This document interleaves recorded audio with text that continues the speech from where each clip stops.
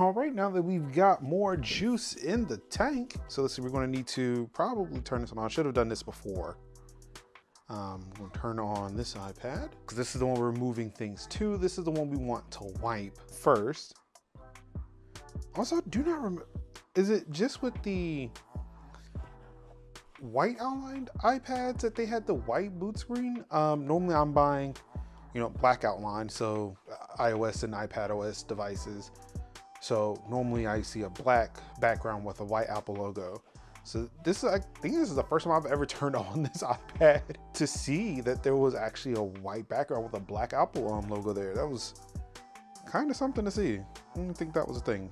If you know the answer, please definitely comment below. Let me know if that's actually a thing. I don't really care for the white bezeled iOS devices because it's really bright, does not really go with anything that I do. Again, that's why I bought this one, because again, it just looks solid black while it's off for the most part.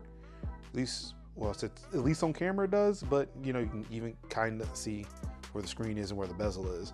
I can definitely see it in real life, but yeah. So what we need to do here is we're gonna go into settings and we're gonna go to general, reset,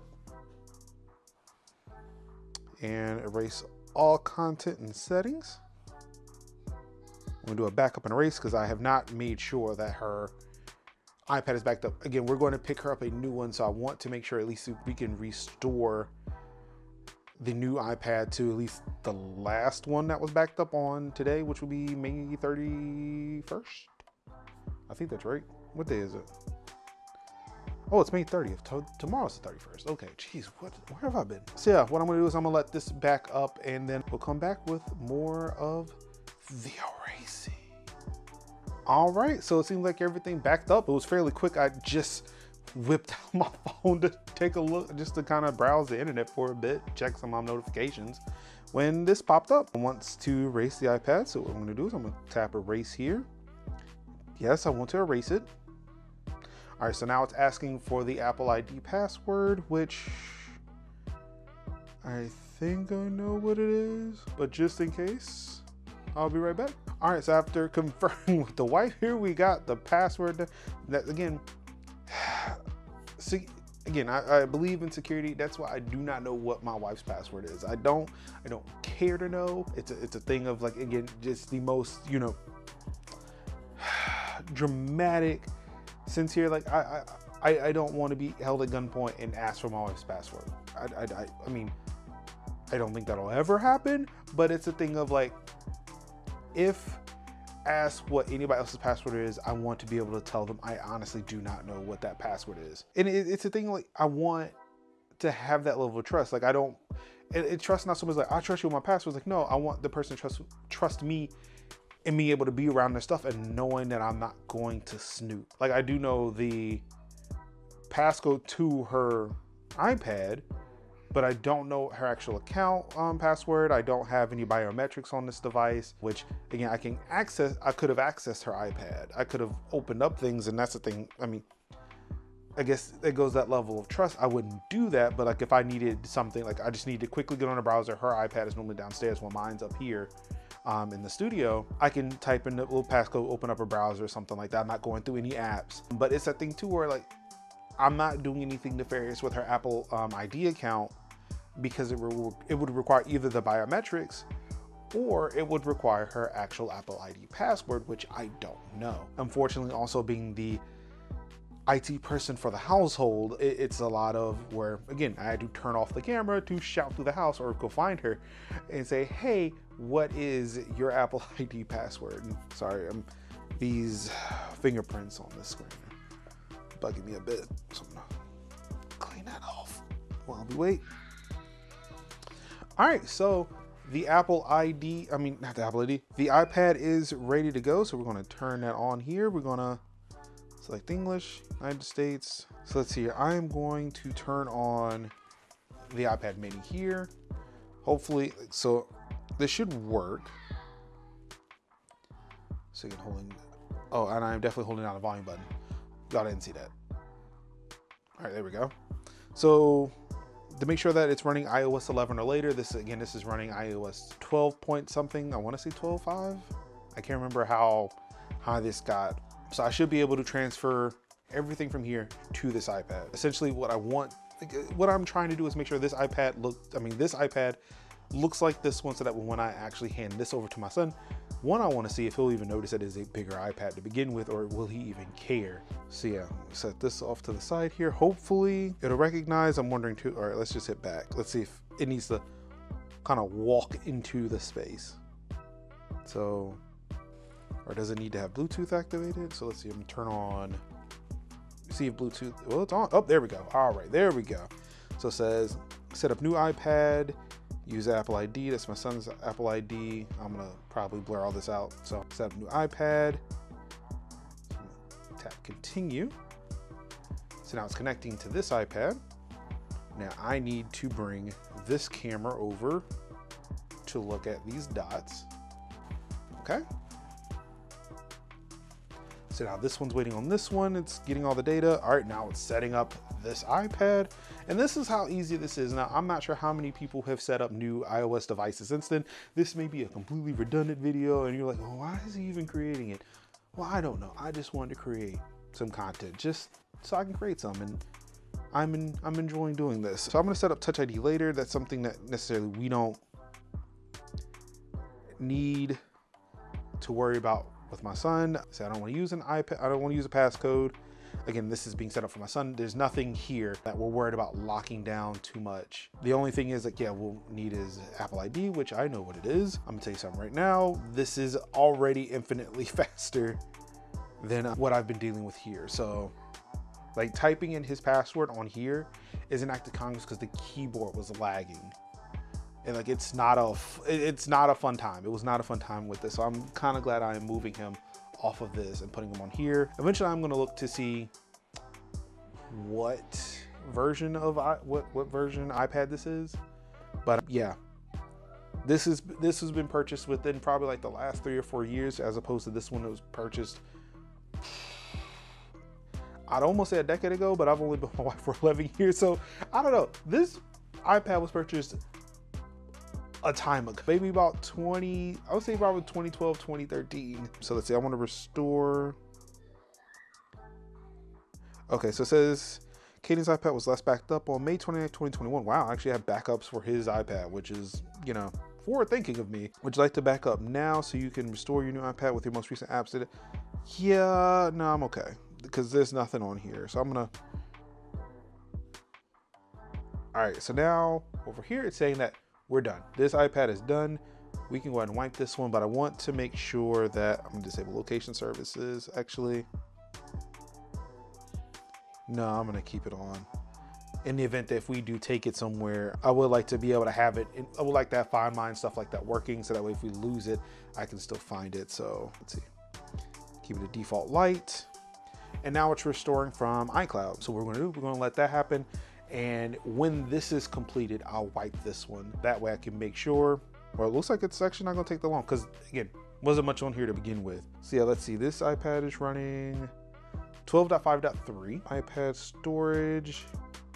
So it's 32 gigabytes of storage on this iPad. So yeah, I'll be curious to see kind of when, like how much storage is actually on here. I don't remember. I want to say there's 64 gigs. It's not like it's gonna matter because he was only using 12 gigs of 32. But yeah, so hopefully when this comes back up, we'll have PJ Masks running on iPad. So yeah, let's let this restore and we'll get back to it. All right, so should be ready to go. We're back here at the screen up here. The restore has been completed, and as you can see, it's looking very, very colorful under here. So we're going to continue. Not going to worry about Touch ID because again, this is his tablet. We want to make sure he gets instant access to it. So we're going to not use a passcode. Don't use passcode. So we're going to agree to terms and conditions. We're not using Siri. Welcome to iPad. And boom, there we go. We now have PJ Masks running on this new iPad. So now we don't need this anymore. What I'm actually going to do is I'm going to take, so as you can see here, we now have the more advanced iPad features. See, when I hold that one, okay, hold on. So when I hold this one, yeah, it just moves. Like there's no context menu, just wiggles. I don't know why I'm moving it. I really don't care. And of course, yeah, just the home button, make everything stop. All right, so we're gonna get notification stuff that popping up. But yeah, so this is with iPad OS. You can tell we are running the latest version of iPad OS. You get the context menu when you hold things down. I'm gonna take these apps, I'm gonna move it over in here. Call that a day. Looks like we've got some stuff going on here. So it said storage. So yeah, this iPad is, so 32 gigabytes of storage. It actually uses less data, but I imagine it's because of the fact that the apps that are on here have not necessarily been transferred over to this device. Let's see, finish setting up. Okay, so it's just still wanting me to do this stuff here. I guess it won't go away, which, oh, okay, there it goes. All right, so it's gone. All right, so yeah, it should be good to go. Oh yeah, let's actually see here. See general, software updates. So yeah, it looks like he actually has, we have an update here. It does not say which version, so I imagine he's running iPad OS 14.5. Yeah, what we're going to do here is I'm actually just going to download the update, let that come through. And as you can see, it's updating, downloading some more apps. What I'm going to do, pop in here, look, got Apple Arcade. Also, if we want to see, yeah, the difference between app stores, the 12.5 versus the 14.5. So it's not that much different, but like, I'm not sure if you can see like at the bottom, like we got today, games, apps. So here on 12.5, it's updates. Whereas on iPad OS 14.5, you have the Apple Arcade, which is where we're gonna go in a second. Actually, I need to verify if my Apple Arcade subscription can be shared to his. So that's another thing I need to look into. But yeah, so in order to get updates on 14.5, if you did not know, you come into the account and you should start seeing updates and stuff come through here. But again, because it's a new setup device, there's really no updates to be had. So yeah, I'm gonna pop into the arcade here. I'm gonna see if he actually does have access to it, because I should be sharing it. So yeah, here's all the games. And what I am looking for, oh, there it goes. Cut the Rope Remastered, tap Get. Okay, so this parental stuff is in place, so it's gonna ask me. There it goes. So yeah, there we go. Request from Caden. So I'm gonna go ahead and tap that. He's requesting this application, so I'm gonna go ahead and hit approve. Scan my face in, lets him know, hey, I approve the request. And there it is. It's downloading to the app as we speak. So he does have access to my Apple Arcade. Now, I wouldn't be concerned about this at any other point because of the fact that I would have paid for Apple Arcade through Apple, got that subscription, shared it with my family. The thing I am concerned about is the fact that I have it through Verizon and I had to activate it on my specific phone in order to use it, to where I was afraid that Verizon's version of the Apple Arcade through my service plan would actually just limit it to my one device, or to one, well, I thought. Of course, now my wife is calling. I thought it was going to limit it to my device.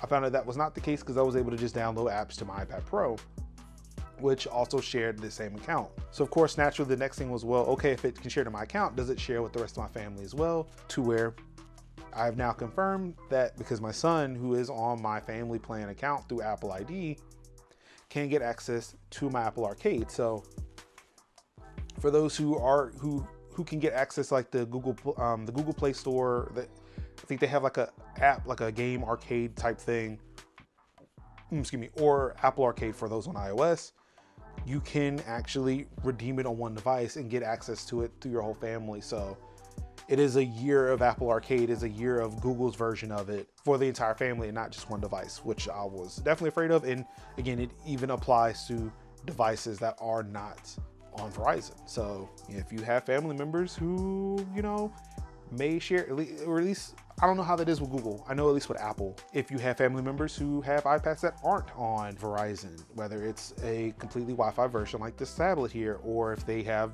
iPhones on T-Mobile or AT&T or on Telus, like if they're in another country. I'm not sure how how sharing works overseas with the US, but hey, at least you can share your access with other devices, and there you go. Now, unfortunately, one, I can tell you, yeah, this is working a lot faster than launching original Cut the Rope on his iPad Mini 2. So I'm gonna tap and hold here, and there we go. So we're not done here. There's definitely one more piece of this in the works here, where it's currently en route to the house. Once we get that done, we get that bad boy slapped on here, and we'll be ready to present this to Caden. Really excited for it. So yeah, stay tuned.